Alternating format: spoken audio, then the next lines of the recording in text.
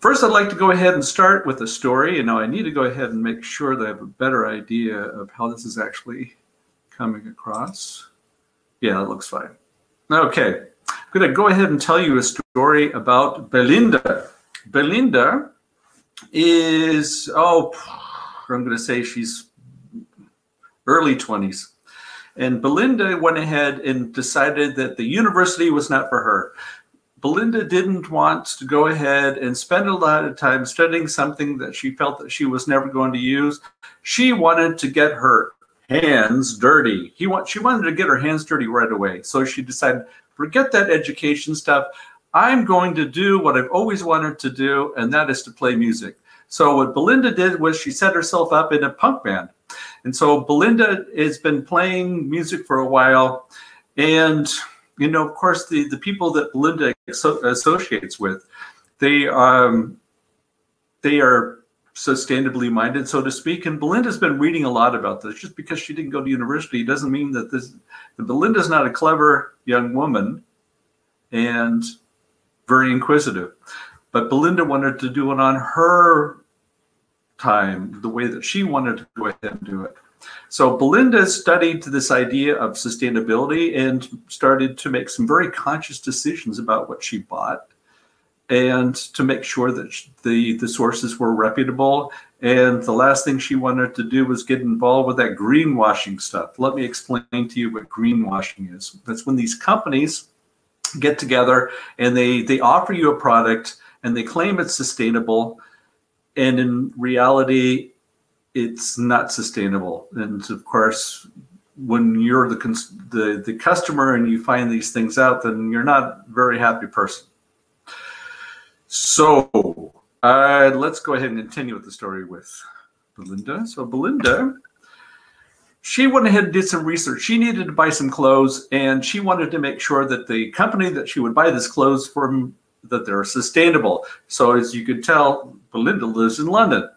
Belinda went down to Camden Yard and found a shop, and she was starting to think, I'm not so sure, because that's a pretty trendy area, and for the most part, I don't really think that you're going to find anything sustainable there. But she got words from her friends, yeah, that's pretty legit, and so she decided to go ahead and down to Camden Yard to go and buy some clothes for herself.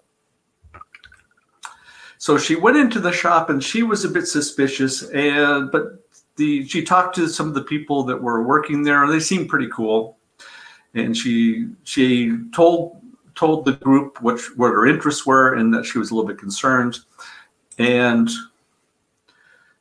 the people more or less tried to assure her that, yeah, this stuff is fine. So she's looking at the clothes and she sees this label, the one that you see on your screen right now. She sees this label and said, this does not sound right. This label certifies that this garment has been constructed with the highest quality fabric.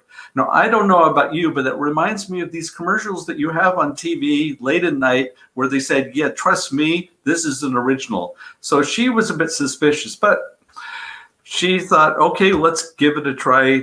The person behind the counter seemed pretty cool, and this person insisted, yeah, this is a legit place.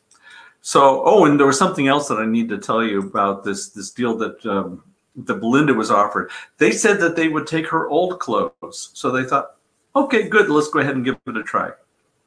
But now it starts getting interesting. Let me go ahead and tell you a little bit more about the story. So she found out that actually these clothes were being made in Bangladesh. And in fact, okay, they were in a separate area, but down the hall you have H&M and Primark being produced. So I said, that doesn't seem very sustainable to me. But the story gets even better. So she found out that her old clothes were going to be part of an exhibition. As you can see in this picture here, what this artist decided to go ahead and take all these old clothes and make a statement tied to consumerism. Interestingly enough, as you can see, it's taking place within a shopping mall. And so that was the whole idea. So Belinda's clothes ended up on this pile. And it gets even better. So what happened after the exhibition was finished? They ended up going ahead and burning the clothes. And of course, Belinda found out about all this later on. She was not very happy, but then she thought, well, it could have been worse. It could have been exported to Africa where we would have gone ahead and ruined the market. So I wanted to go ahead and start with a story like this, just to give you an idea of some of the challenges that we have when we keep talking about circularity or sustainability, because there's a lot of talk out there, and it's a little bit difficult to actually go ahead and validate whether the offer that we have is truly circular or sustainable. Just wanted to remind you, if you have any questions, and this is a little bit of an experiment for me because I've never taught a lecture like this. I've held a number of live streams, but I've never tried to hold a lecture like this. So I'm counting on you to actually go ahead and use the chat box. So if you have a question for me, go ahead and submit it in the chat box. And I think what I'll do is I'll figure out ways while we move forward, maybe how I can go ahead and prompt you to go ahead and use the chat box moving forward. Okay, good. Let's move on to definition. So what is this idea of circularity? What are we actually talking about? Basically, we're talking about getting rid of waste. And if we think about the general term and everything that we take from nature that we bring back, then that means that we shouldn't really have anything like waste. Everything should be a nutrient, and everything should be used by nature at some time so that we can actually go ahead and close the loop. But I guess, of course, the concept is a little bit more detailed than that. But I wanted to start with a description of perhaps what I consider one of the biggest problems to be. If you take a look at this information now, I need to go ahead and see whether you can see this very well. I'm going to go ahead and make a switch. That makes it a little bit better. Yes, if you could see the information on your screen, these are the figures of millions of tons being generated in the United States, going back to 1960, the latest statistics being 2017. If you look, going back to 1960, 88.1 million tons, that it took us maybe about 20 years to go ahead and double that figure. And you might think, well, it's relatively stable, it's not so bad. Actually, it's really bad. That's really bad. But there's something even worse. Let me go ahead and do this. But there's something even worse than actually having this figure. Then let's go ahead and move to the next slide. A lot of lessons learned for me on this one. Take a look at this figure. Waste management, $112.2 billion that is generated in the United States in 2017. So I ask you the question, if you have a business of $112 billion, are you going to give that up easily?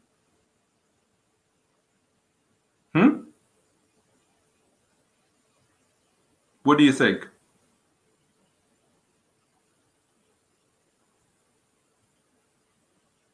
Yes, no, maybe?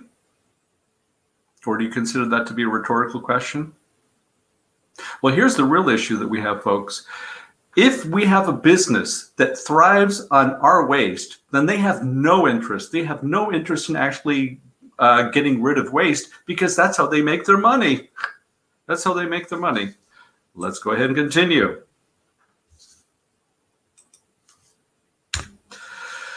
And I take it for a number of you, you'll be familiar with this model. It's called the linear model, take, make, and dispose. Let me go ahead and describe this to you. So we take from nature without giving back. We make things, we produce things that maybe people might need or maybe they don't need, but we consider the actual production to be growth. And at the end, we just go in, we don't know what to do as a customer. So what we do is, sorry, let's go back.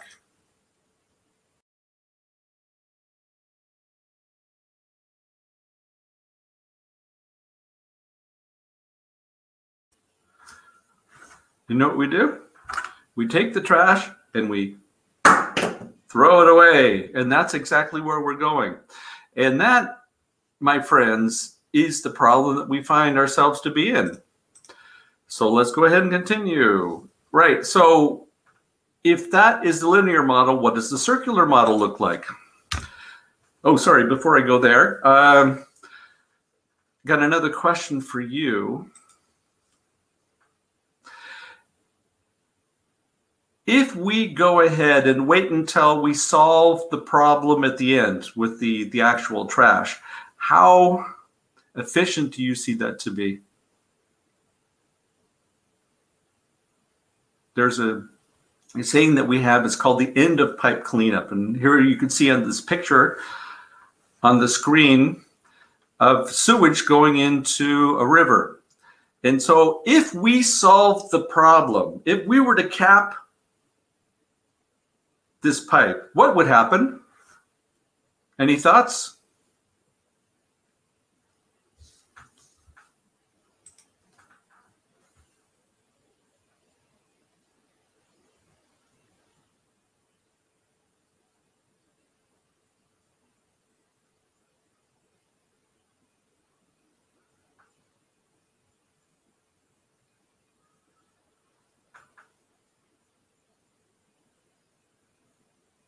Okay, I see there's a bit of a lag. This isn't going to work out as well as I thought it would be, but that's okay. That's all part of the experiment.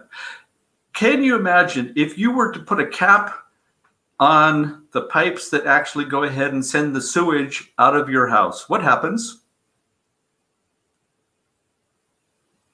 Right, exactly, Lewin. There would be endless trash. That means it's even worse than that. Can you imagine you put a cap on that pipe, and then all of a sudden right, it will backfire. Exactly, it will start coming back at us. And so all of a sudden, could you imagine going to the loo and you put a cap on this pipe, and all of a sudden is the return of whatever you had the day before. And it's a serious problem. And so if we were to look at this whole idea of solving the problem at the pipe, then we realize we're not solving any problem. We're just putting a Band-Aid on it. And in fact, we're not even doing that properly. So if we're really going ahead and trying to make some progress, then we have to go ahead and approach it a little bit different. So here's the idea that we need to figure out some way to bring whatever is being left out from the disposed part, we need to figure out a way to bring it back. But the real question is, and I've thought about this one a lot, if we just brought it back, is that much better than actually going ahead and fixing the problem at the pipe?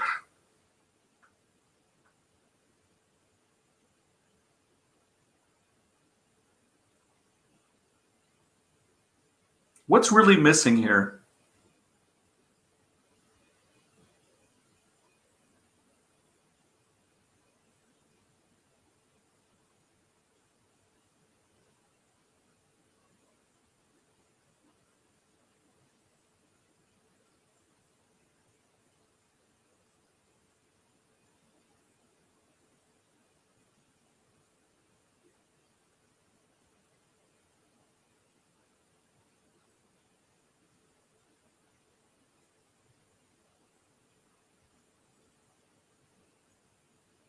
Okay, again, I think there's a little bit of a problem with the lag. So I apologize for that.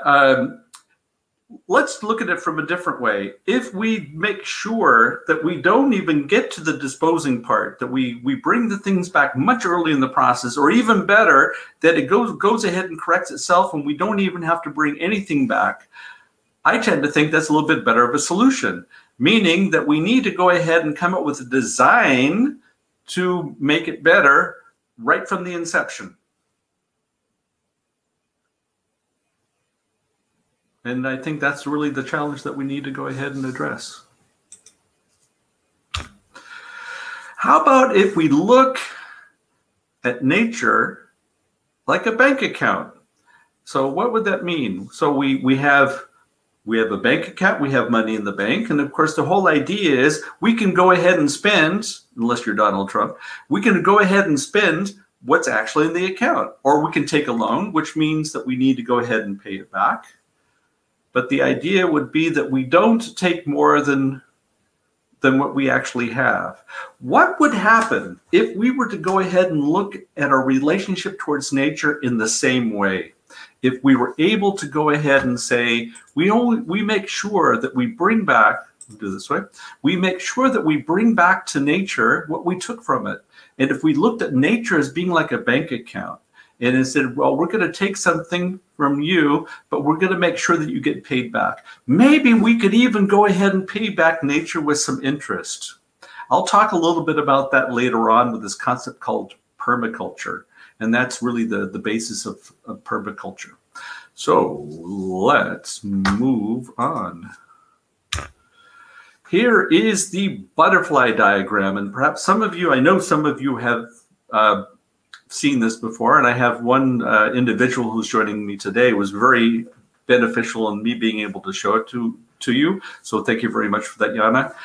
Yes, the butterfly diagram has been around for a while. It was originally put together by a concept called cradle to cradle, but the most popular version of the butterfly diagram actually comes from the Ellen MacArthur Foundation. I'll talk a little bit about cradle to cradle and the Ellen MacArthur Foundation.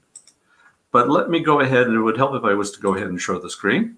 This is all part of my learning experience here. Usually I do these live streams, I don't bother with slides.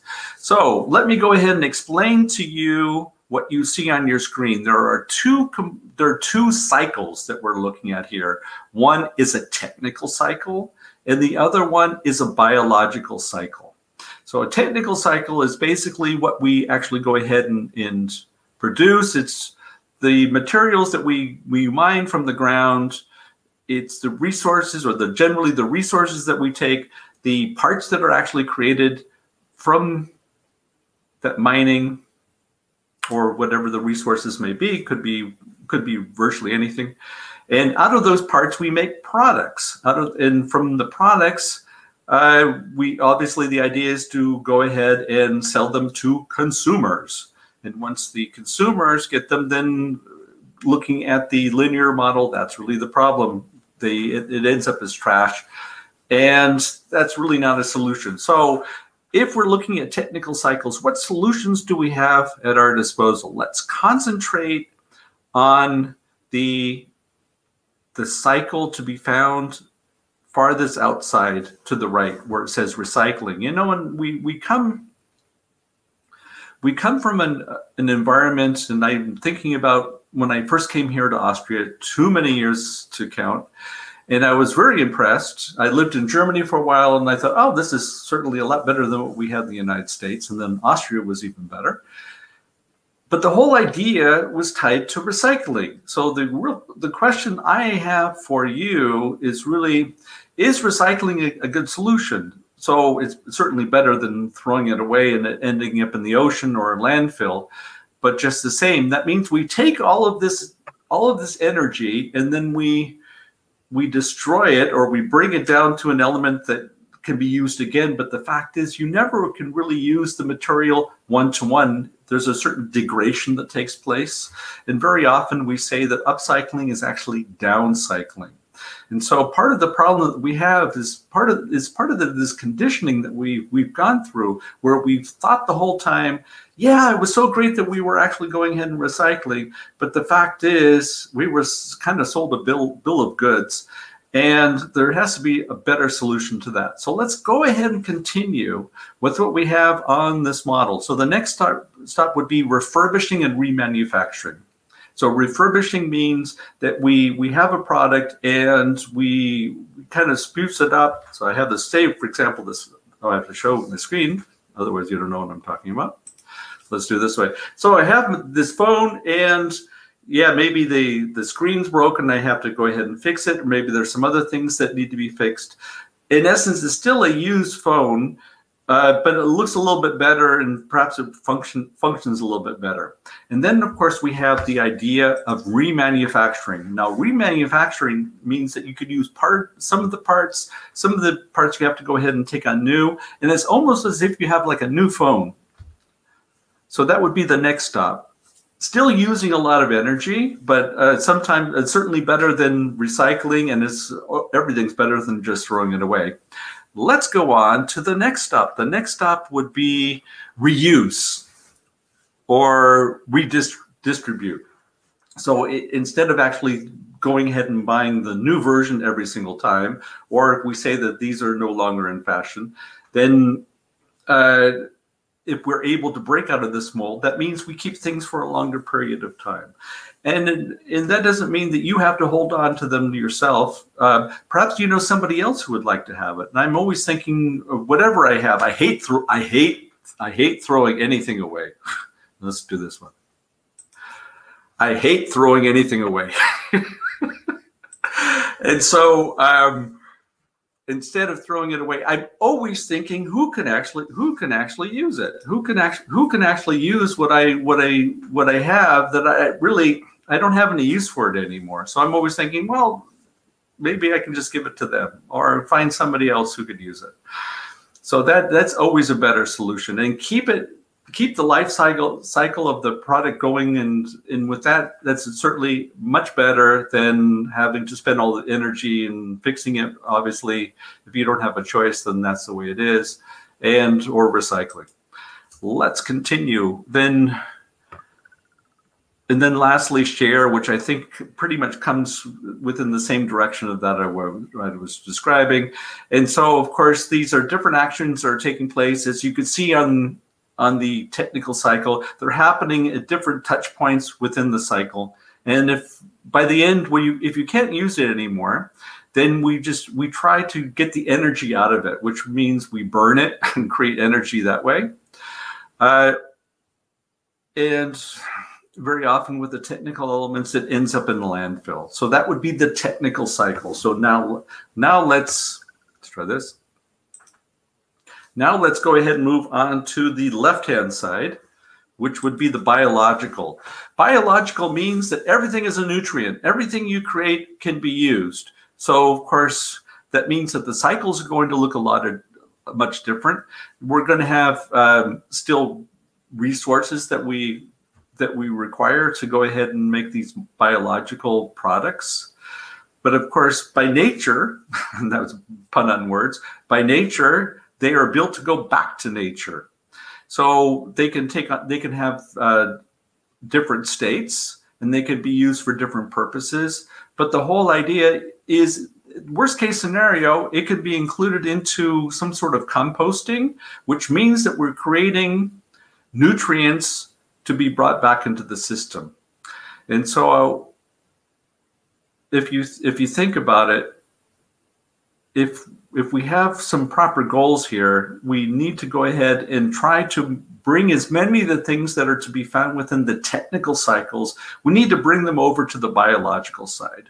And of course, we have not talked about the main element that maybe makes circular economy a little bit different than some of the other models that we've had out there. So I want to tell you another story, and this concerns an election that took place in 1992 in the United States. We had Bill Clinton, remember him? He was running for president for the first time, and he had a campaign manager by the name of James Carville coming from Louisiana. And James Carville was he's an obsessive person, still is, he's still moving around. And James wanted to make sure that whatever took place in the Clinton organization throughout the campaign, that there was one message, that they were bringing up, and that is all about the economy. So he made this huge poster that they hung up in the headquarters of the Clinton headquarters, campaign headquarters, and it stated, "It's the economy, stupid." So the whole idea is every time you would come into the headquarters, you would be confronted with these words, which would be subliminal to make sure that you're always concentrating on the economy. And I know this, for some people, this seems like a funny example when we talk about the circular economy. But my take is that very often we tend to forget what motivates people. And I've been involved in these circles for a while, and I keep seeing the same thing over and over again, apart from the fact that we keep talking about theory and we don't get our hands dirty and we don't try to make something happen here. We're either looking at it from an ecological perspective. Sometimes we'll look at it from an IT perspective. And yes, of course, Sabrina, I'll go ahead and make sure that you have access to all the slides. In fact, what I can do, what do you think of this? See, this is the great part about it. You can go ahead. This is what I like about the system. You can go ahead and ask me anytime, and then you don't have to wait until I finish talking, because, you know, part of the problem is sometimes I don't even stop talking, and that doesn't really help you at all. So let's see how this one works out.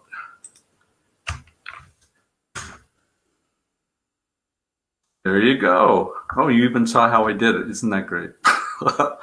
All right, never mind. Done. So let's go back to James Carville.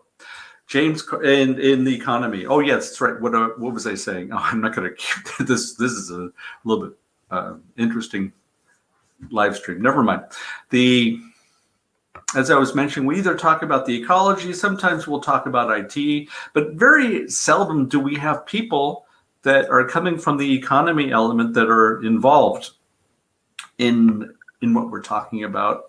And the fact is, if we're not able to come up with businesses that can live from sustainable approaches, if we don't have customers that have incentives to go ahead and buy sustainably, then it's always going to be a niche. It's going to be a very small element of the society that is going to be interested in this. And we're clearly not going to be able to solve our problems. So to a certain degree, it means we need to come up with new economic models, getting past the whole idea of gross domestic product, where we're producing things that people don't really need. That's not sustainable, because we keep using resources and at the end we just throw it away. And that's really what's led us to this problem that we were confronted with here, right? So we need to come up with new economic models. And in fact, moving forward in this class, I'd like to have a little bit more of a focus on these components, but I need to give you the basic information, what we're really talking about tied to the circular economy. So let's move on, and I'm going to go ahead and change the view here. This is Aristotle. And Aristotle was concerned about this concept of economy. And it was very, very interesting. Going back, and Aristotle was a number of years ago. I tend to think you know that one already. And look at his definition of economy, or the oikonomia, household management to create value for all. Now that sounds a little bit different than what we consider economy to be today. So the whole idea was to go ahead and make sure that everybody prospers. And that was the original idea of economics. But there's another term that Aristotle talked about, and that was called cerebronistics. And I think when we look at cerebronistics, that's a mouthful. Cerebronistics, don't try to say that 5 times in a row. It's the manipulation of property for a short-term gain, or it could be considered to be the study of wealth. And so as you can see, the whole idea back then was that Aristotle made a clear differentiation between what economics means and how that actually goes ahead and helps society in comparison to the study of wealth. So I ask you the question, if Aristotle knew back then what the right economic model should be in creating value for everybody, when he's talking about household, he's actually talking about society. If he knew back then what we need to do from an economic perspective, then nobody can tell me that we cannot come up with the same. Now, we might not be able to do this by the 18th of November when this course ends, but we can certainly damn try. Let's go ahead and continue. Now I move on to history. And might be a little bit biased, but I'll come up with some local examples to make this all relevant. Does anybody, some of you might already know this one, the original idea of wasteland. Now, if you look at this picture, you're going to say, okay, yeah, the ground or nature has been ruined. But that wasn't the original idea of what wasteland was all about. This was a concept coming from good old England, and it was to be found between the mid 18th century until around 1820. And the whole idea was that you have wilderness that is not being exploited. That's a waste. So we call this wasteland. What does this actually mean? This means that you are trying to exploit anything that you have at your disposal. And the most unfortunate part of all this is that they did not just consider it just to be the land per se. Does anybody else know what was taking place around the middle of the 18th century? So 1750 or maybe a little bit earlier? What was taking place in the world?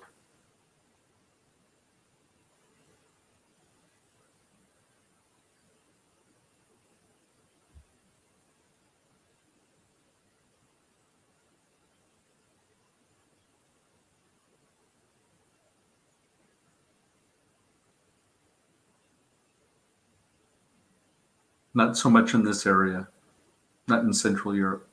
But if you looked at England or Spain, I'm giving you a hint. England, Spain, France, Holland,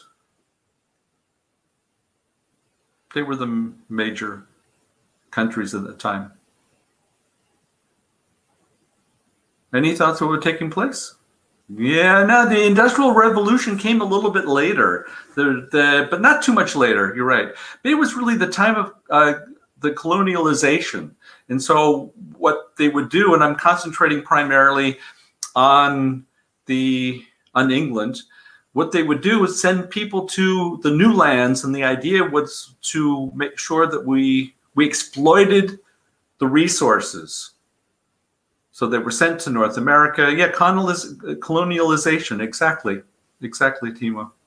So they would, and this is the interesting part, they had this viewpoint in the UK, which was very, very interesting, or in England was very, very interesting. They had what they considered to be a population problem, and they said there are too many people in the cities that aren't bringing us any value. So they considered these people also to be wasteland. They considered the people to be wasteland. So what they did was they put them on boats and they sent them to North America, or they sent them to Australia, and they didn't give them much.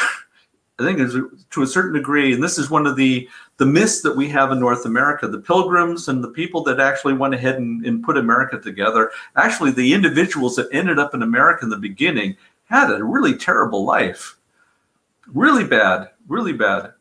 But this one gets even worse, because if we're talking about exploiting land, if we're talking about exploiting people, what else came out at that time that was even worse than sending the colonial, the wasted people from England to North America? What else happened at this time that was even worse than all of this? Any ideas?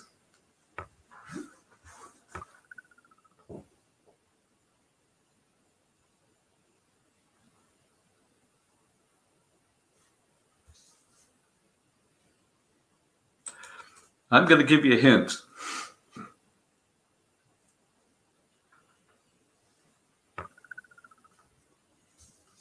Any idea?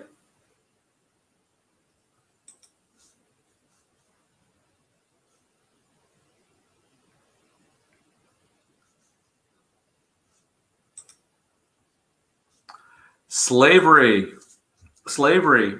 And so that was because they thought that if we're not able to go ahead and exploit these Africans, then they have no value for us. And that was the mentality that we had coming out.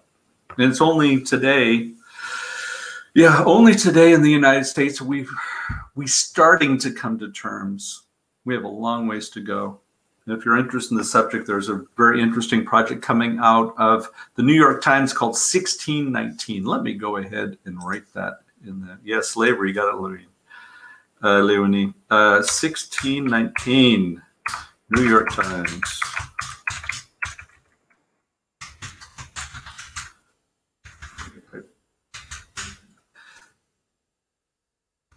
Okay, so let's go ahead and continue. And so we did get finally to the Industrial Revolution. Let me go ahead and try this now. See how this works. That's too small. Let's do this. Then we get to the Industrial Revolution, and then all of a sudden, all these undue consequences were taking place.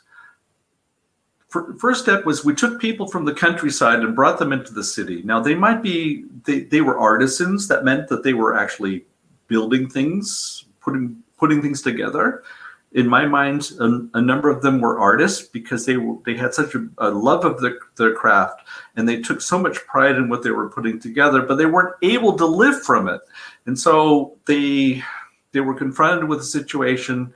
Either we go ahead and live in poverty in the countryside, or we try to do something better in the city. So what happened is they went ahead and moved to the cities, and they were said, "Oh, great, you know how to do this, but we're going to tell you how to do it right." So in other words, they were confronted with a statement that actually didn't leave them a warm, fuzzy feeling, but rather they were told, "We're going to tell you how to do this, and you're not going to have to do the whole thing. You just do one part of it." And that's basically how we moved forward with the Industrial Revolution. And we started with this machine way of working, where we had the assembly lines, et cetera, et cetera.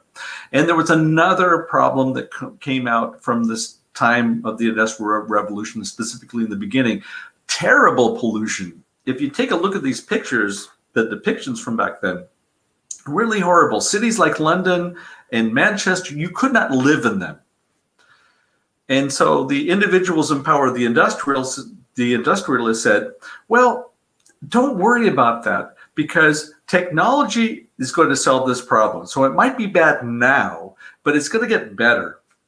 And so then we had a gentleman by the name of William Jevons, who in 1865 came out with his Jevons paradox. Let me go ahead and explain to you what Jevons paradox is all about. The idea that what these industrialists were actually telling us, that we are going through technology make the situation better. What actually happens is it makes things worse, because we might come up with better ways to, in this particular case, it was tied to coal. We might be coming up with better ways to manage coal, but unfortunately, the cheaper coal became, the more prevalent coal became, then the more coal was actually being used. So yet in relation, it was getting better, but it was actually getting much worse. And then this example that you see on your screen, let me go ahead and make it bigger for you. Fuel efficiency gains tend to increase, not decrease, fuel use. So in other words, if we're able to go ahead and save you money on gasoline, then you feel that you can get into your car more often, you could drive more. And I personally think that well, let me talk a little bit about that on the next slide. Leonie, you're right. There's a huge gap, and this is another learning for me on this. So, but we need to go ahead and try different ways of actually improving the learning experience. And I thought this was an interesting experience, especially considering that I think Zoom has some deficiencies, but regardless, it doesn't matter. Let me go ahead and continue on to the next slide. And this is tied to a concept called induced demand. Now, this idea of induced demand, it takes on different forms. If we think about, there was a time, had to have been around the 30s, or maybe even the 20s perhaps, where people pretty much already had what they needed. And so the companies needed to figure out a way to sell even more to the individuals. And so you could almost say that was the invention of modern marketing, where we were able to go ahead and create goods that nobody really needed, but we were convinced that we that we actually absolutely had to have these goods. So if you take a look at this example, let me make sure I'm doing this right. Yes, I am. Okay, if you take a look at this example on your screen, then you'll see that, let me do it this way. You'll see that when we try to improve things, we're actually sometimes making things much worse. Let's start with the example on the top. So we'll have high traffic congestion costs, high traffic congestion, and then the costs that are tied to that. And then we'll figure, oh, we'll just build new roads. And of course, we have this situation here in Austria. There's always this conflict about building new roads. And of course, from certain political parties, and unfortunately, it's not just the ones, the darker ones, but the lighter ones as well. They say, but we need these new roads because we need them for progress. So we go ahead and build these new roads, and the whole idea is that we actually go ahead and reduce the congestion. But what actually happens is that we make things worse because you've made it so enticing for people. They even use the resource more. So in fact, by trying to correct the situation, we're actually making it infinitely worse. And we see this over and over again.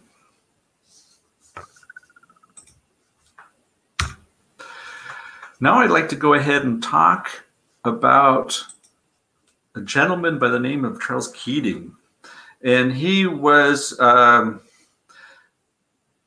he had a station in Hawaii in the late 50s and was performing, a geologist, and he was performing different experiments and came across a situation which he thought was quite unusual. He was measuring carbon dioxide, and he noticed that there was a relationship between the increasing amounts of CO2 and what it was actually what was taking place in the environment. And he came up with a model which was originally called the Keeling curve, where he showed that there were certain times of the year where the CO2 would actually go up, sometimes it would go down, and this was having the effect on our climate.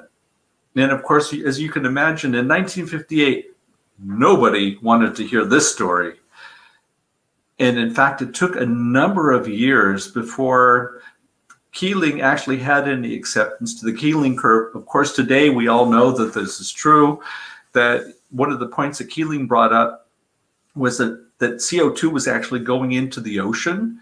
And part of the problem with global warming, of course, is the warming of the oceans and, of course, the effect that it actually has. And we know about these problems more in detail today. But we've known this for 62 years. 62 years. Now let me go ahead and talk to you about another theory or a concept.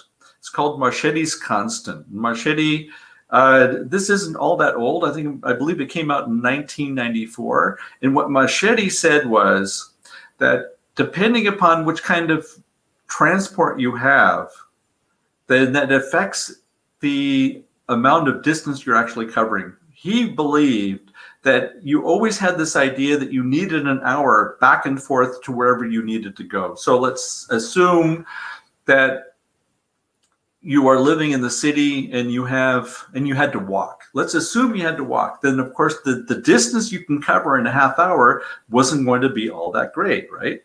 And so with the inception of public transportation, then that meant that you can go much farther in a half hour's time. And then, of course, we had the invention or the propagation of the automobile, which meant that this becomes even more pronounced. And if we look at a situation like, for example, in the United States, then that was what we called urban sprawl.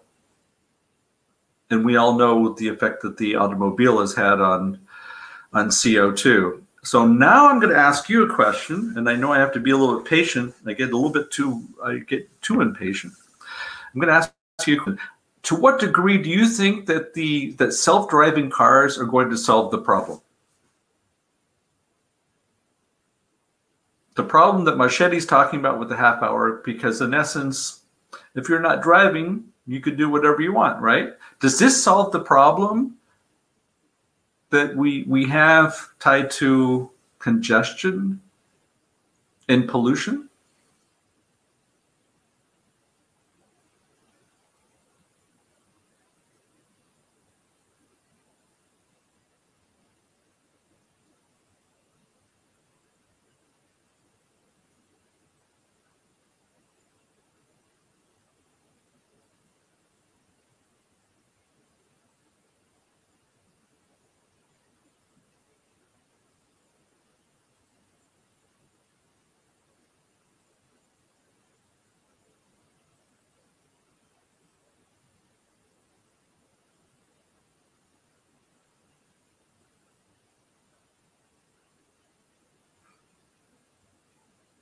So you think that the congestion will get better if we have self-driving cars? Did I get that right?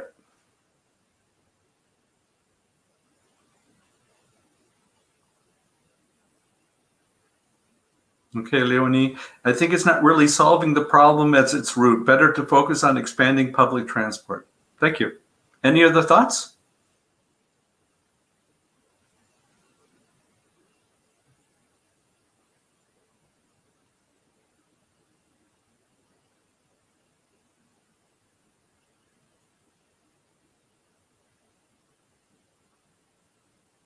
Okay.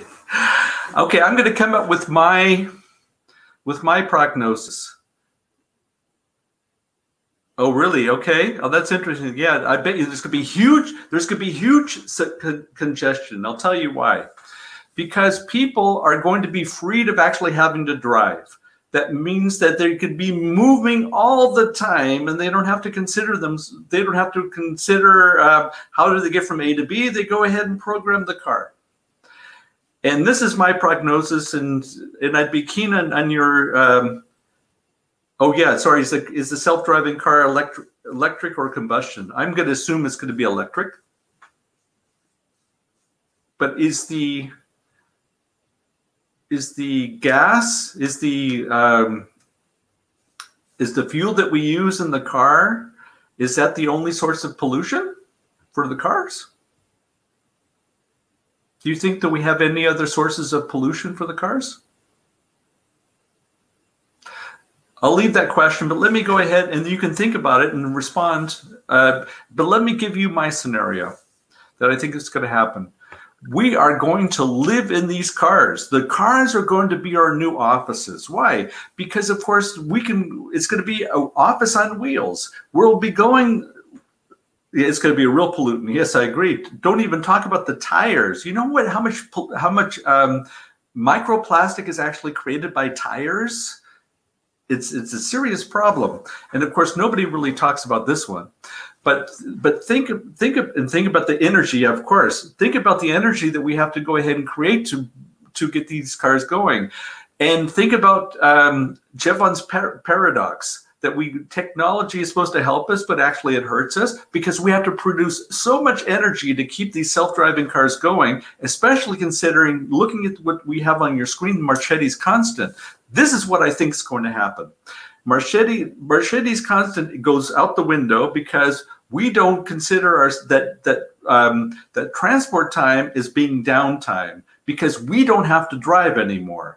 That means that our cars become our new offices, and we will go ahead and tell the car, oh, go ahead and take me there, or go ahead and take me there. And then, of course, you're making calls. You're probably on the internet the whole time, and you're constantly moving. Oh, well, let's go ahead and visit these people.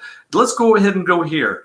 And I tend to think that you're just going to have a bunch of people moving all the time. I don't even want to think about all the congestion that's going to come through because of self-driving cars. I mentioned the whole concept of pollution coming from tires. Don't even talk about the aggravation that's going to be coming out of self-driving cars. And I raised the question to you, what do you think of as far as quality of life? This might sound great, but think about all those things that I've talked about so far. the whole idea of Jevons paradox, that technology, you think it's going to make it better, it actually makes it worse. If we talk about induced demand, do we actually need this? Do we need this? And then, of course, Marchetti's constant goes out the window. And basically, this is, and it's even worse. I think there's a couple points I need to go ahead and raise here. Have you ever heard of the statement? Is called the driverless industrial complex. I heard this one recently. I thought it was quite interesting. And up till now, we've had the traditional industry working with the military, and that's basically how the economy's been working. Now we'll have a situation, but it's all being managed from Silicon Valley, and we're paying with our data. Sound like a real interesting future that we have ourselves tied up with. So there is another phrase that I'd like to go ahead and raise here. It's called a progress trap. Let me explain to you what a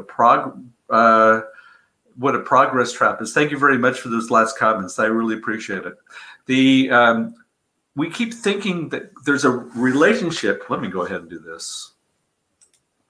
There is a relationship between quality of life and progress. That means we think for our lives to actually improve quality-wise, that we need to make continual progress. And of course, we've seen this through the inception of the internet. And please don't get me wrong, I'm not a Luddite. I think it's very important that we do make progress technology-wise. But the real problem is that we need to beware the unintended. We go ahead and create something, and we don't know really what's going to come out of it. And of course, where do we find ourselves today? If we look at the whole concept of social media, if we look at the problem of attention spans, if we look at the problem tied to communication or the lack thereof, and I would say this is probably, from my opinion, and I'd be keen for you to just go ahead and share information in the chat box, whatever you think of this subject. For me, this is not necessarily quality of life. Quality of life for me is when I'm able to go ahead and have a conversation with you and tell you something and what I'm thinking of, and you're able to go ahead and take it on and give me comments like you're giving me today in explaining it from your perspective, which is, of course, beautiful because only you can explain it from your perspective. That's the uniqueness of the human being. For me, that's quality of life. That's quality of life. And I don't necessarily know whether progress allows us to go ahead and keep that. What I would hope for all of us is that we have truly a free choice to go ahead and define what kind of world we want to live in, and we manage the technology instead of the technology managing us.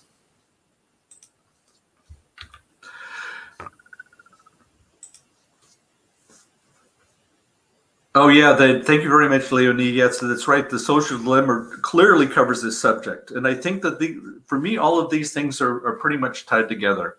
So what I'd like to do is go ahead and talk to you about a few milestones. Again, this might be a little bit biased. I come up with some examples coming from the United States, but I have a way to actually go ahead and bring it a little bit more to a local situation.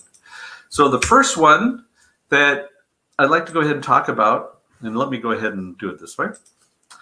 It's called the Santa Barbara oil spill. And this is, I'm showing my age. I actually remember the Santa Barbara oil spill. And it took place in January, February 1969. And it was huge. It was huge. And it was so bad that the people in California said, we will not accept any offshore oil drilling anymore. And in fact, there was a serious problem because the whole ecosystem around Santa Barbara totally died. And I remember the pictures of the birds totally covered with oil. And of course, they didn't have a very long life. And here I'm going to go ahead and tell you a tidbit of information that has something to do with the Santa Barbara towers, or the oil towers, I'm going to assume that some of you at least have heard of a group called The Doors. Maybe heard of Jim Morrison, who was the singer of The Doors. Well, there was one time he used to hang out in that area, and I guess he was taking some sort of illicit substance. I don't know which one it was, but he was tripping out looking at these towers from the beach, and he wrote the song Riders of the Storm. Because he was actually talking, he thought that the riders were the oil tower, the oil towers, and so that's how that was the inspiration of the song "Riders of the Storm" coming from Jim Morrison. And so that, for me, that was a milestone, the Santa Barbara oil spill, and we had a number of these issues that came up in 1969. The next one would be the Cuyahoga River Fire, and this was on Lake Erie, actually, in June of '69, and people could not believe that a river can catch on fire.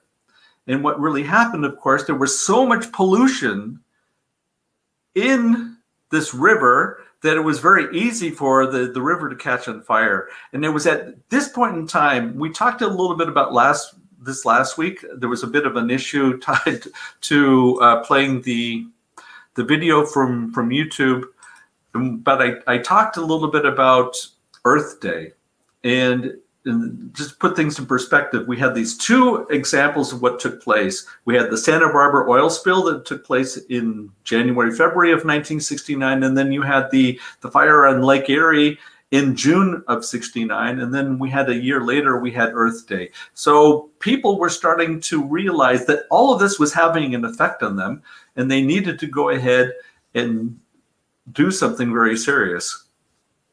So let's go ahead and move on.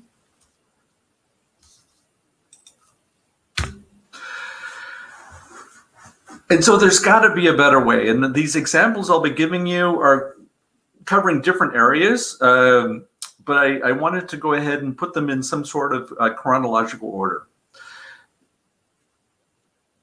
In spite of the 70s being the me generation, there was a lot of experimentation taking place. And there's one that I'd like to talk to you about. Is called industrial ecology. That was the term that was given to it later on. But it was basically trying to figure out a way, for me, it was kind of one of the precursors of the whole idea of circularity. How do we go ahead and make sure that we continue using the materials as long as possible? And so this was coming from a town called Kalundborg in Denmark. And they started this enterprise back in 1972, and it was all tied to this power station, the one that you see in the middle of your screen. And it took them a long time to actually go ahead and develop the infrastructure. What you see right here only really came into fruition maybe about 20 years after they started. But what they did was they took various businesses, and they actually brought the businesses in to the area to build up this ecosystem. So let's go ahead and take a look at some of the things that you find on your screen. That we have elements between the power station and the Statoil refinery. That we have the steam from the power station goes to the refinery, creating energy. We have the cooling water from the refinery going back to the power station. The wastewater actually went back to the power station, and the gas they were creating from the refinery also went back to the power station. And then we had a plasterboard manufacturer who was taking the gas from the refinery. We had some other elements. I don't need to go into all the details, but you saw that an ecosystem was built where they were supporting each other depending upon what they didn't need anymore, what they considered to be waste. Well, maybe there was somebody else within this construction who could actually go ahead and use the material. So this was one of the first experiments that we've had in trying to see, well, if I don't need this anymore, but maybe somebody else does. So let's try to see if we can come up with a model where we can make sure that the material stays more in circulation. And this was one of the first times that we actually tried to put something like this together. And I have an example of something that we have taking place in Vienna. It's in the 10th district, and it's called Zukunftshof. And it's pretty much on the border with Lower Austria, and they're trying to go ahead and create a similar situation. So whatever is created here, it looks a little bit barren, is still in the, not necessarily in the concept mode. They've actually done a fair amount, but they have a long ways to go, and there's a lot of work that's required. But the whole idea is to have different businesses that are working together. So if I have something I'm producing and I don't need it anymore, and you can actually go ahead and use it, how do we go ahead and build an ecosystem that it just works? And I do believe that this is the precursor, the first precursor of the circular economy. Let's go this route. This is the first precursor of the circular economy, because if we think of this idea of reverse logistics and bringing things back, well, they build a system that it just kind of happens. And each of the businesses profits from that of what the other can actually offer. And it just kind of works. So I think this is the big challenge that we have. Can't we come up with a system where we're able to go ahead and make sure that the things that I don't need anymore, that somebody else can use them, and we build an ecosystem, and we can add some sort of incentive to this model, and it just kind of works. And I think that's really the challenge that we need to go ahead and work on. All right, continue on our journey here. The next stop would be in 1978. I need to go ahead and check this. Let's go ahead and do this. Okay.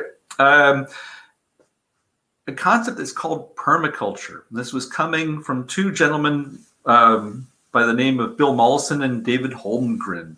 And they were actually living in Tasmania. I don't know if you're familiar where Tasmania is. It's a small island off the coast. It's part of Australia. Very different than the rest of Australia if you ever get there.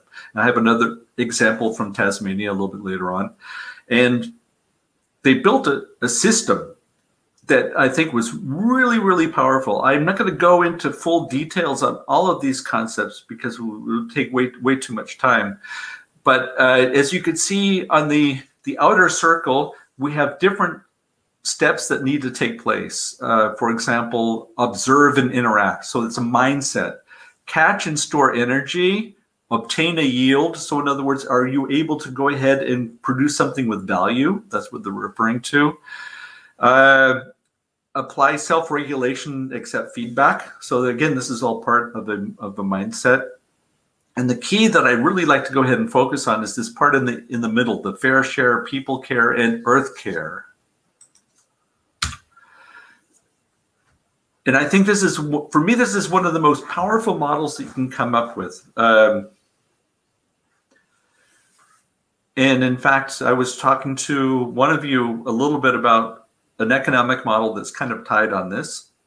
So we have care for the earth, we have care for people, and return the surplus. So what are we actually talking about here?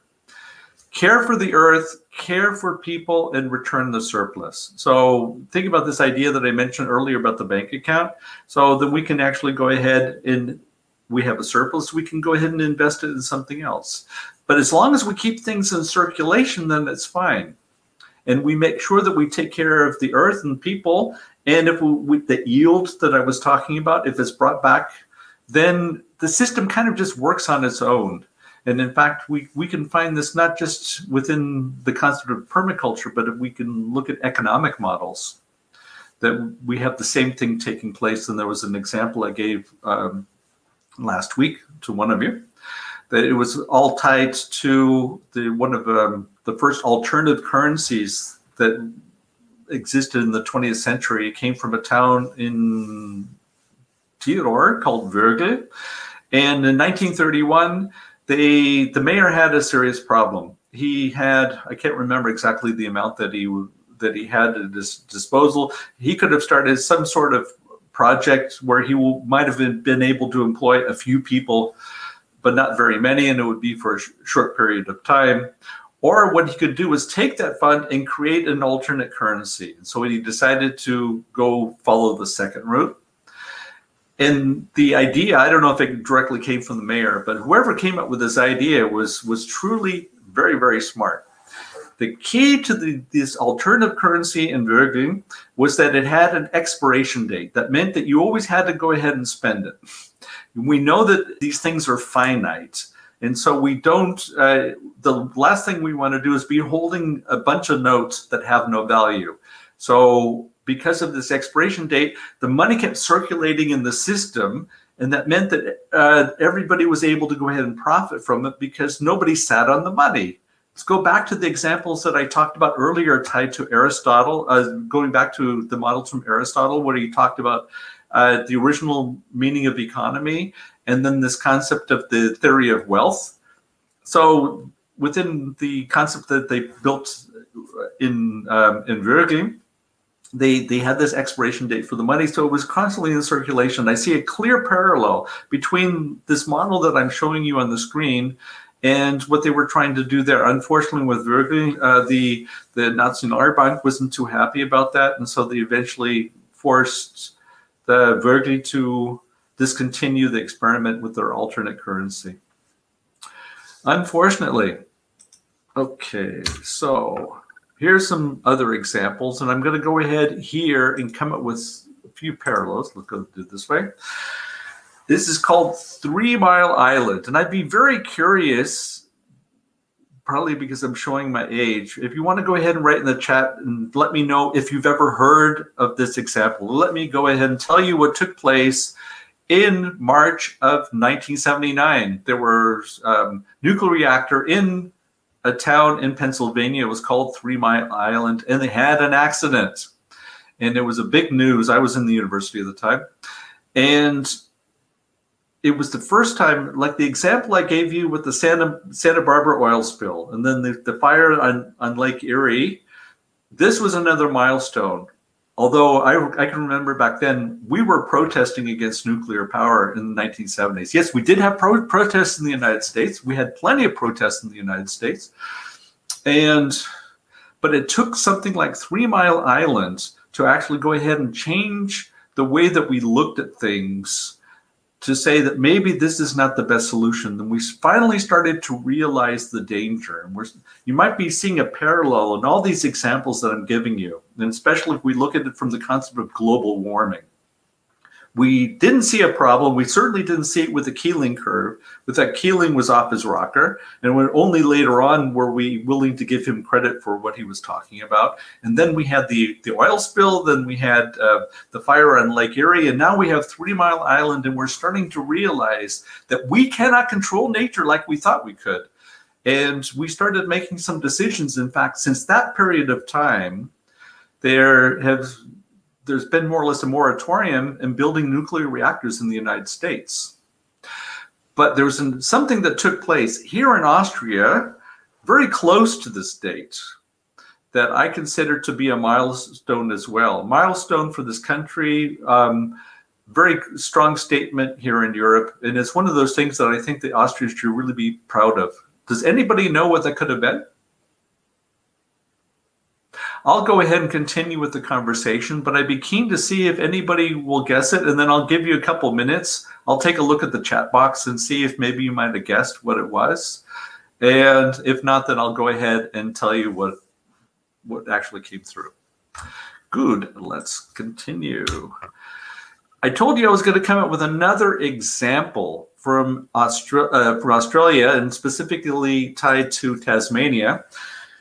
There was a project that was started in the early 80s to go ahead and build a dam in an area of Australia. Is really beautiful.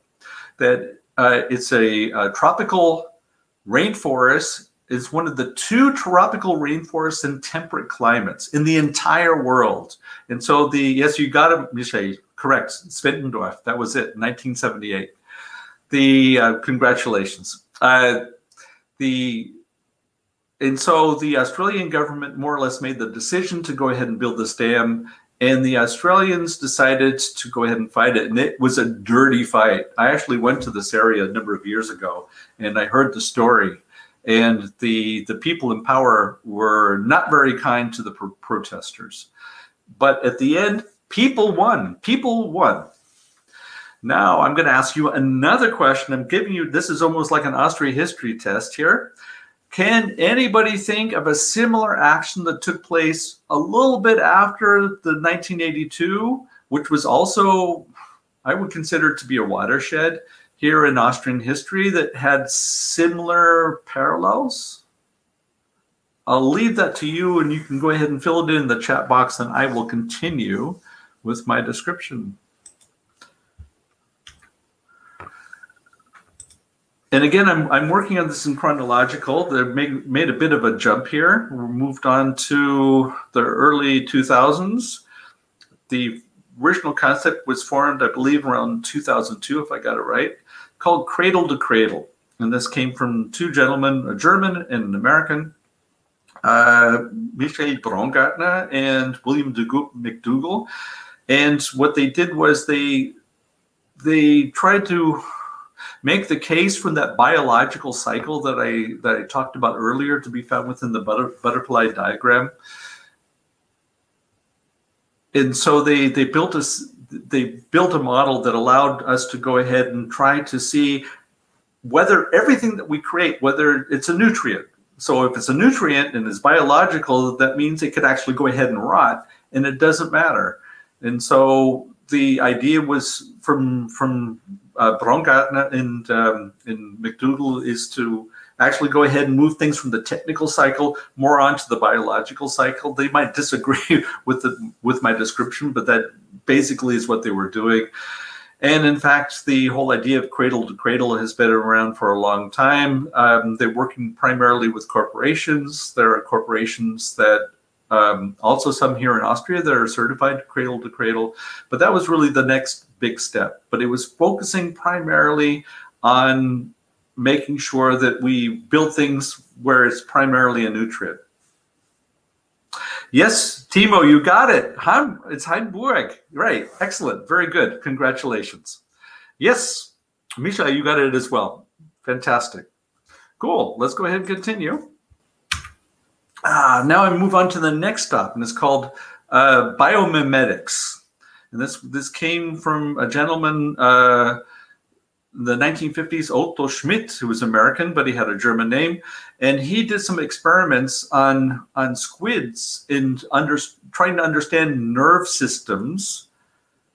And his first description was biophysics, and then he came up with the term biomimetics. And the whole idea, and then of course you might have heard of the term biomimicry, which has become somewhat popular, more recent phenomena, and that was more or less concentrating on how can we go ahead and recreate what nature is doing. We use nature as an inspiration for us to actually go ahead and solve some deep-seated problems that we have. And within biomimicry, let's start with the biomimicry. There are three components. Can we go ahead and mimic that or recreate that of what nature's doing? Can we be aware or show empathy in all those things that nature needs, and that we're not causing more damage, going back to this whole concept of progress trap? And then lastly, can we go ahead and emulate ourselves back into a system where we're more in link with nature, in trying to go back to those things that we already know, but we've kind of lost our way. And for me, those are the basic components of biomimicry. And that has been one of the latest trends. And within the link that I sent you, I have some additional information. I was going to go ahead and share that with you anyways. But I think that is pretty much where we are before actually getting to the concept of the circular economy, which is pretty much coming from the Ellen MacArthur Foundation. And I have something at the end of our session today. For those of you who are interested, they're really interested in the subject of circular economy, looking at it from the perspective directly from the Ellen MacArthur Foundation. They're actually starting with a course as well, starting on the 28th of October, explaining the circular economy from their perspective. And so Ellen MacArthur did a very industrious woman who actually sailed around the world, and what she was able to find on that trip was very unsettling for her. And after her taking that sailing trip, she realized that she needed to make this her life vocation, and actually going ahead and cleaning up this mess that we've created throughout the years and trying to come up with a better way for us to go ahead and manage this. And from that perspective, I would consider her to be the main trigger when we start talking about the circular economy. But of course, as you might have noticed in all of these examples that I was giving, either looking at it from an industrial ecology perspective, the example coming out of Denmark, and piggybacking on what they're doing in the Zukunftshof, and there are others out there. Going from there to permaculture and the whole idea of taking care of the earth, taking care of people, and making sure that we return the surplus. I can actually do it this way. Oh no, let's go the other way. You can't read the slides. And then, of course, cradle to cradle, which I just described to you. And this idea that everything is a nutrient. And so we need to go, and it's starting from the design, we need to make sure that we design these things properly so that we use materials that can always be brought back into the system. And then it doesn't even matter about the reverse logistics because it's all nutrients. You don't have to worry about it. And I think when I really look at the certain things I really like about cradle to cradle, and one of them is that if everything's a nutrient, does nature actually go ahead and provide us with everything we need? And I gave an example last week in the garden house of my mother-in-law, and in the cherry tree that I talked about, and in fact, I even looked at it this morning, we're still getting these cherries coming out of the tree in the middle of October. And of course, they all dried up, and now the rain has made them all soggy, but they're still there. There was so much that was produced that there was no way in the world we were going to eat it all. And if we were to look at what nature is able to go ahead and provide us, and if we are able to come up with systems where we live with nature instead of against nature, and stop thinking that we have these limits, the limits that we're really talking about, and is on this way of life that is actually going ahead and producing poison and forcing us to go ahead and be in competition with nature. We know this take-make-dispose model cannot work. Everybody knows this, but we need to go ahead and do something about it. And then the last example, which I think has been around for a while, biomimicry, is maybe not necessarily called that. If you took up all of this, this is kind of where we find ourselves tied to the circular economy. And that was really what I think that what the circular economy is pretty much made of, looking at it from a historical perspective, understanding the actual sources. So why now? Why is it popular now? Why is this a cause that we can consider being viable today? Well, we've seen a number of changes over the last couple of years. Obviously, if we observe the Fridays for Future movement, where people in your generation, or maybe even a little bit younger, your generations, are realizing that there's no future for them. So if they don't do something, then it's lost. So I think we're starting to see a change taking place, and people starting to realize that this is a very important subject. The whole idea of digitalization, and that digitalization can be used as a motor to allow us to maybe create less, or for those things that we create, that we can keep track of them better. And so digitalization plays a role. There's a subject that I think is very, very fascinating, and I think I mentioned it last week. I'll be doing a live stream on this one in a few weeks' time, tied to sustainable finance. That means if we're able to go ahead and make sure that our investments are in the right things, going back to the idea of permaculture, return the surplus, then basically that's what finance is, or what it should be, returning the surplus so that we're actually getting something in our investment. Now, if we make sure that our investments are done in a sustainable fashion, then we're creating not only models that work and we don't have to think about it, but that we're getting a little bit closer to creating that world that we want to live in. I think there's a lot of pressure coming on companies today to actually go ahead and deliver, which was not necessarily the case before. And finally, although they're very, very slow, and I had a discussion with one of you on this one as well, as far as the last election that we had on Sunday, and what kind of damage could possibly be caused if we had a red government, a pure red government here in Vienna. The governments are actually starting to react, but they won't do it on their own. They need pressure. And that's where you and I come into play. And then this is going to be the last part that I concentrate on. And I think this model, for me, that this describes a lot. Right now, we have a model where degradation means that we're destroying things. We take things and we just destroy them. If you look at the take-make-dispose model, that's a model of degradation. What we need to do is come up with a system tied to restoration, that we make sure that whatever we take that we're able to go ahead and bring back, and we can make sure that we stay within the cycle. Now, it doesn't always have to be a pure cycle. In fact, when we talk about circularity, very often it's more of an ecosystem where we have different parts. Think about the model that I showed you coming out of Denmark with the industrial ecology. That is not a circle. That is an ecosystem where different parts are taking place.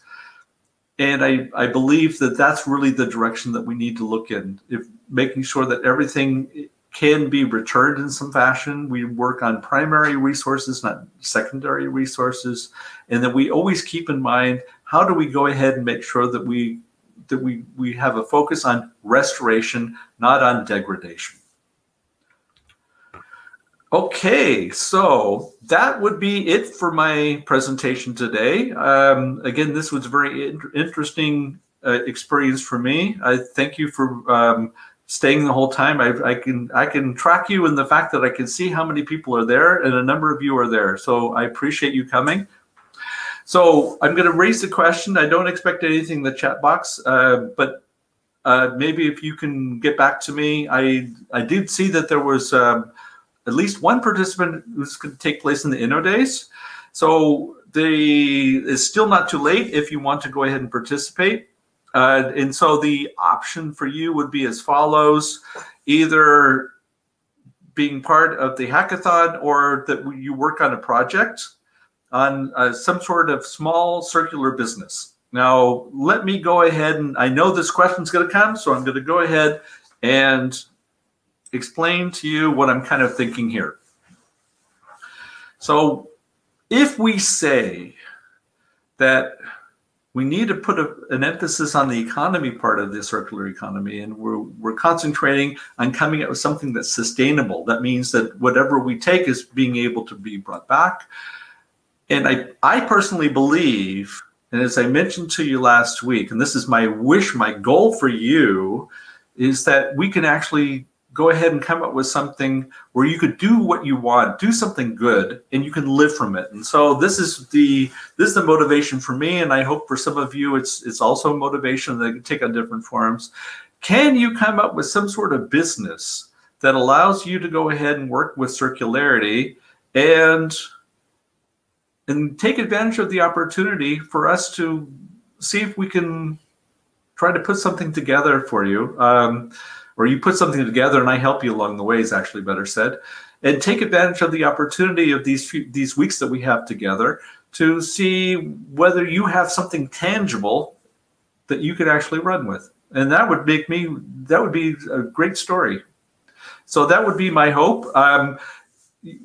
The idea is not to put in certain criteria to say, did you do a good job or did you not do a good job? To be honest, I don't care about any of that stuff. The whole idea is learning. The whole idea is that you're able to go ahead and move forward. And I want to create an environment where you feel that you can actually do this here. And I see that as being my job, and that's clearly my wish. So if you have any particular questions, let me go back to the slide.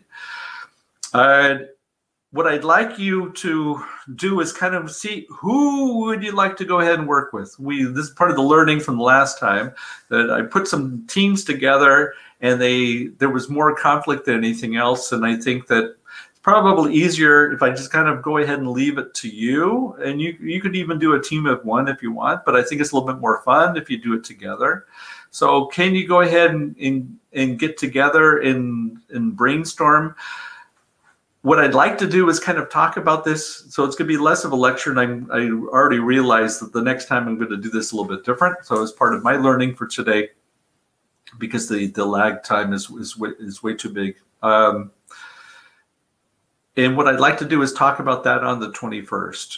So either you're interested in going ahead and participating in the Inno Days, go ahead and make the submission. I will be at the lecture later on today with Michael, and hope that a number of you will actually go ahead and join us. I think it'll be very, very interesting. He's an interesting guy.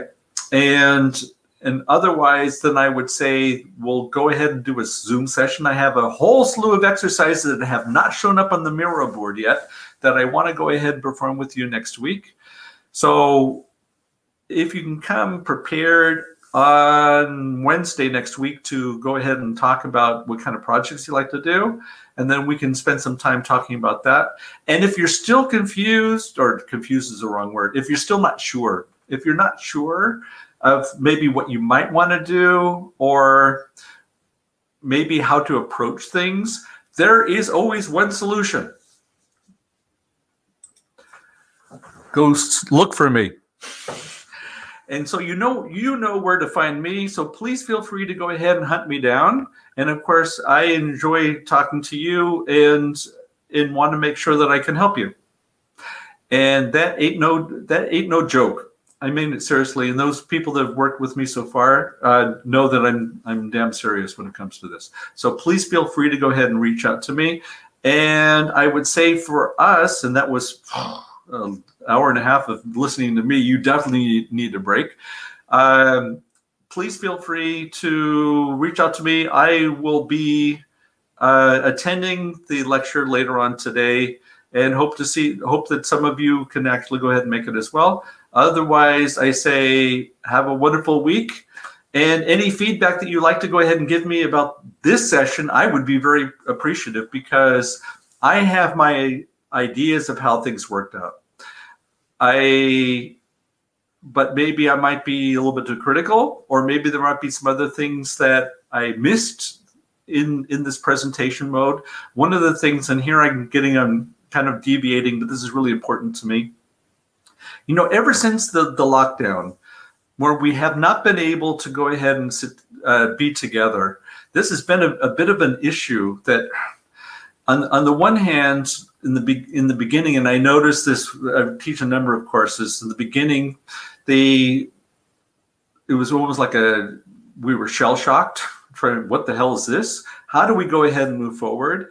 And I saw through time, it became more and more difficult. The schools, the universities didn't know how to manage this. So they thought, well, if we don't give you work to do, then you have nothing to do. So you got bombarded. I think a number of you were spared. At least you were spared on the university level. But some of you know exactly what I'm talking about. You got bombarded with things that you needed to do, which brought, in my opinion, little to no value whatsoever. It was what we say in German, a Beschäftigungspolitik. And that's not learning. And at the same time, it was always showtime, where you always had to have the video on. And I noticed at the end that people didn't want to turn the video on. And I understand completely, because after a while, you get Zoom fatigue. You get sick and tired of always having the video on. So I'm always looking to see, are there better ways to actually go ahead and do this, where you don't feel that you have to, it's always showtime for you, that maybe you can, you could just observe what's being talked about, or you can actually go ahead and contribute. And part of what I'm trying to do is figure out, are there better models for us to actually go ahead and do this? Because that's what I'm striving for. This situation is not going to change, certainly not going to change for a while, unfortunately. And even after the situation with COVID-19 is actually corrected, our world is not going to be the same. And so we need to figure out ways to build it in our image.